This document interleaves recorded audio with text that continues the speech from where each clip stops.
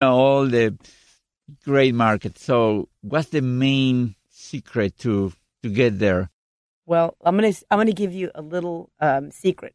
When you're a minority, you have a better chance if you get. It's called a disadvantaged business or a women-owned business. Women-owned business. Yeah, that helps so much because you get in front of the line, and a lot of times you don't have to do some of the funding that goes through on shelf space, like you said. Some companies will say, okay, you're a women-owned business. We'll let you see how long. They'll give you a period of time, and if you do well, then you stay. If you don't, you go.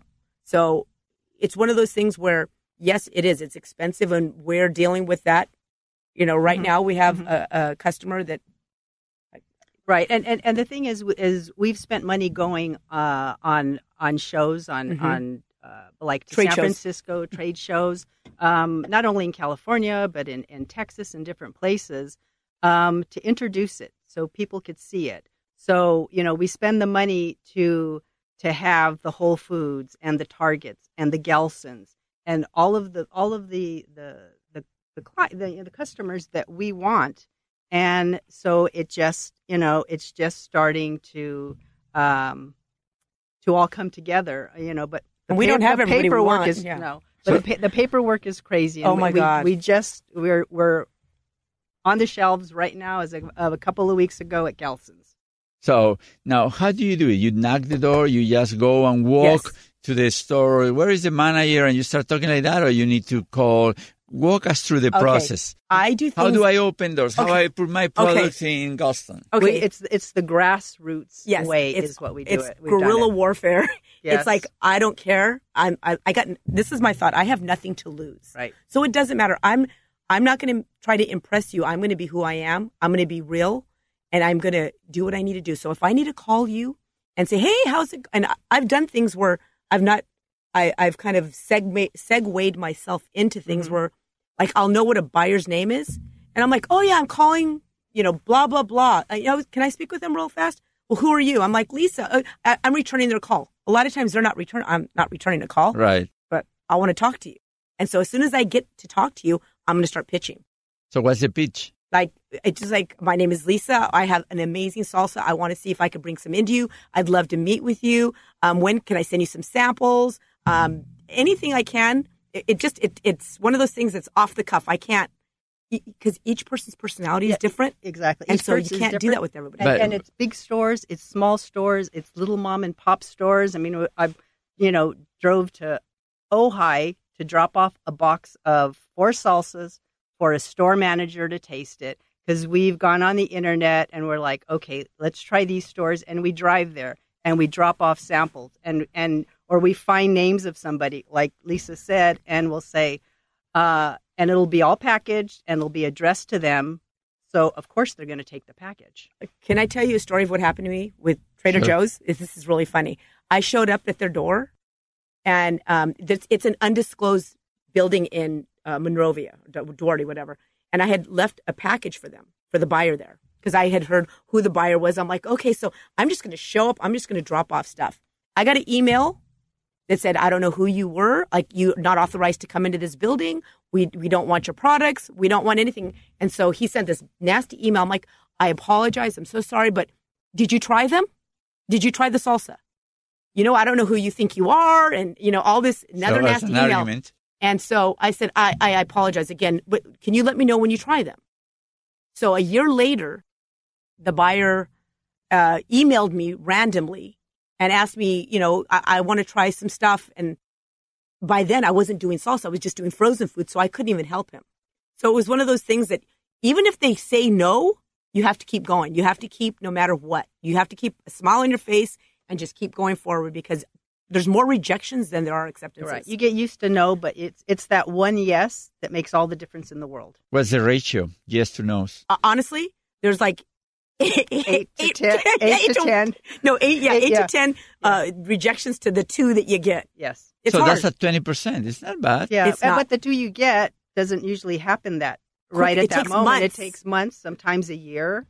But the yeses usually, it winds up being something, and it has recently. So it's all coming together. You got to be relentless. We are. Yes, and we are. We've been working like on Costco. It's almost been a year, and we just got a notification a week ago that we're going to be doing road shows with them. Mm-hmm. It took us a year. Like, it shouldn't take a year. But it is. It's a process. So now some people say that if Costco places an order with you, you're in deep trouble because they're going to ask for thousands of whatever you produce, your product is, and then you have to have capital to make it happen, and then you have to get you put the order, and then they take like 60 days, 90 days sometimes to pay you. We're used to the 60 days. It's always 60 days. Yeah, and like you said with Costco, we heard that too, and we were very hesitant because they asked us to put the salsa in Costco, but they wanted the large size jars. And Lisa and I talked, and we said, no, we're going to have to pass on Costco because we're not going to customize everything. And what if it doesn't go through? So yes, it wound up where they really wanted it, and they're letting us use our own jars on a road show as a test, so that we don't jump in that way, and they know if it sells. If it sells. Mm-hmm. That's amazing. So we thought they would never. We thought they were going to say bye-bye, but they didn't. And what they do is they do a 4-day roadshow. So you're in there for 4 days. So like a Thursday, Friday, Saturday, and Sunday. They pick the stores that they think that you're going to do the best at. And so I'm just hoping for the best. If we do really well, they could possibly put us in line, which means you're in the store. But Costco, it's not national. We're doing regional. It's a region. So now you have the process in place. Now you know how to produce or make the salsas. So walk me through the process. How long does it take to get from the raw material to the actual final product? How do you go? How do you quality control, all that stuff, prices, all that stuff? We work with a co-packer, Hayden's Foods out in Anaheim, and she's the company. It's a family-owned business, and they're fantastic. So what we do is I'll give her the recipe. She prices everything out because she buys it she does a lot of production for a lot of other companies as well. So she kind of knows how much products are going to be, so we could come up with our pricing. Before it wasn't like that, but now it's been where we have somebody that helps us do that. So it makes it a little easier. But when you're starting at the beginning, you have to do all that yourself. You're in LA at the produce, the produce section, right? Down off of Alameda or off Soto, right, they have all downtown, those. Yeah. Yes. So it was picking up crates and boxes of whatever. Jalapenos. Yep. Yeah. Mm-hmm. Yeah, interesting. So now you go there, they have your recipe, and they actually manufacture the product for you. Mm-hmm. We're there, we're watching it to make sure, and we're tasting it to make sure everything tastes the way it's supposed to. So there's quality control there. They've been making our products for quite a few years, so they know what we're looking for. And they do a fantastic job. It's What's consistent. the margin in your industry? Like a restaurant usually is 15 to 20%, revenue. What's your? It's about, I want to say probably around 30%, if 30%. that, like around there. Around there. Yeah. So revenue and then profit, you have to take it out. You said something also that actually made me think about it. You said that you want to talk about how difficult it is to be a business owner by itself, but to add being a woman, a minority, it makes it even more difficult. Yeah, absolutely. Tell me about it. I think it makes it more difficult because automatically women, from my standpoint, you're dealing with mostly male buyers, so they take males more serious than they do a woman. So right there, minority, just being a minority is difficult, in its own right. So that makes things even more difficult. Yeah, like venture capitalists, all the funds are mostly men. Absolutely. So it's more difficult. Sometimes they don't understand a product that is intended for women because they don't relate it to. So it's something that we have to work on it, correct? Yes, you do. Absolutely. So now, what's your most important experience in this venture, in your business, what is the most important experience that you have at this point? What would you say, this is it? I learned this. Oh, I've learned not to give up. I mean, honestly, is that what you're asking me? Yes. I've learned not to give up, because even though things seem like they're down in the dumps, you have to believe in yourself. If you do not believe in yourself, no one will. Nobody. What do you think? Yeah, no, it's true. You have to believe in yourself, because only you can push yourself to that limit of success. You can't rely on people, on, someone helping you financially. It's all about you. So you have to believe, and if you work hard enough and you believe enough, it'll come true. Yeah. Maybe not today, maybe not tomorrow, but eventually you'll reach that point. Yeah. Have you guys have any failure that was important in your life, in terms of your business, of course?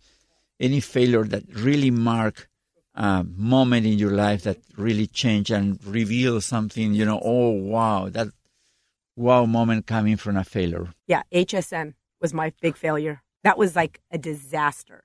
That was like I'm still recovering from it. What is HSN? Home Shopping Network. Okay. So I went on there, and the person that was shipping our products was not shipping them correctly. The president of HSN at that time got one of our packages, and it was broken up. So they stopped all of our orders. We had purchased tons of it for inventory, and that was that. And I still had to pay for all that, and there was no movement. And that was financially and mentally and emotionally hard to recoup. And up until that point, everything was great, because the products that they were selling to the country on HSN were the same ones that were being sold on Williams-Sonoma, the frozen food line, which is a Mexican line. And that was a disaster. It was crushing. Lisa called me from there because I couldn't go, and they made her cry. Oh, it was bad. Lisa doesn't cry for anything or anybody. They just broke her down. How many orders did you get from? We sold out. This is meaning the thing. Thousands? Meaning no, because they don't start off with that. So when you're working with HSN, they give you a small margin, but they want to make sure that you have, just in case, that you have more to fulfill, like for the next week or so. So we had that for the next week or the next couple weeks. And it was about a week later when the president stopped all that. So that was disastrous, because we had all that inventory. We had nowhere else, no channel to sell it. So we were stuck with all that. What do you do? I cried. Besides crying, what do you do with the inventory? Because you had to do something. Tried selling it. We tried selling it, and some of it we couldn't do. I mean, it was just... So we donated to local but you got into a debt because you invested in the production. Yes, we did. Are you out of the debt already? Not yet. We are working on that. Oh, my goodness. We are working on that. It is, I'm telling you, What do you learn? What do you learn from that experience then? You can't believe everything that people tell you. They told us one thing. I believed them. And they're Goliath, and I am a little tiny person. Right. And I got so excited that I lost. You know what it is? Yes. I got emotional. Excited. And when you get emotional, you make a bad decision. You have to be logical. And I don't get emotional very often. Yeah. I screwed up. Yeah, because probably the TV, glamour. Right. And from learning for that is why we told Costco no. Yeah. We're not going to do it your way, because all we could see was we're going to make 50,000 bottles of salsa of 32 ounces. And who's going to buy a 32 ounce, when next to you on the shelf, you can buy this a salsa, not ours, for $2.99, and ours is healthy and no preservatives. So we said no. And I don't know. We just got scared. We're scared now. We're traumatized. So you learned that you cannot be emotional. Never. And I think also you have learned that you have to know about your limitations. Absolutely. What your limits are. Yes. You cannot get into a deal of 100,000 bottles and then how you want to produce it. Where's the money to make it happen? So you have to be very rational, no emotions. Yes, absolutely. And take decisions based on that, on real factors. Yeah, you'd be realistic. Yeah, you want to do that. Yeah, you want to. I mean, those are things that everybody dreams of, but the reality is you just can't. So you have to, like you said, you